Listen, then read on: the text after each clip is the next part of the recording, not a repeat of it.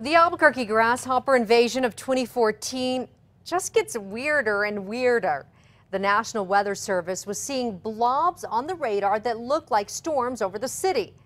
They weren't storms, they were swarms of grasshoppers. News 13's Tina Jensen is live way out on the west side near the petroglyphs. Tina? Jessica, this is the time of night when they become really active. And while you can see a few of them flying around here and there, I just spoke with the National Weather Service. They say the radar is already showing that there's a big swarm flying high above me right now.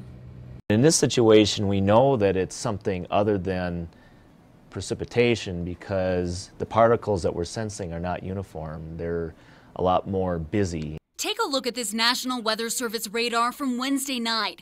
Those green blobs over the city kept showing up in the past few nights. A closer look shows those green and yellow areas were some sort of particles with a lot of energy moving in different directions. We actually thought that the radar was broke.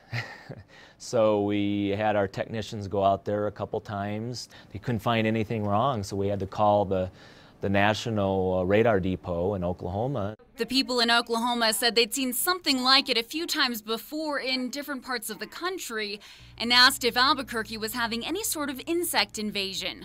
The National Weather Service radar doesn't pick up what's happening on the ground. It shows that at night, those grasshoppers are flying 1,000 feet in the air. For perspective, that's about 3 times higher than Albuquerque's tallest building. We can explain it, certainly. The city's environmental health department says the grasshoppers seen in Albuquerque's invasion are pretty good flyers. And then you have the wind, which really acted up Wednesday night. With temperatures warming up, we're getting a lot of thermal inversions.